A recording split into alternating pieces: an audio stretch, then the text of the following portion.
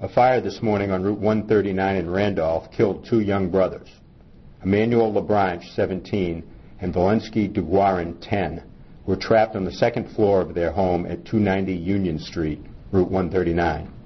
Heavy smoke and flames prevented firefighters from entering the house.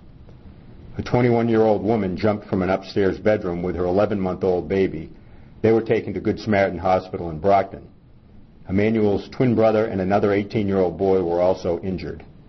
Fire Chief Charles Foley said reductions in staffing in his department hampered efforts to fight the fire. 5 positions eliminated in 2002 have not been restored, and on Monday, town meeting voters will consider cutting 2 more.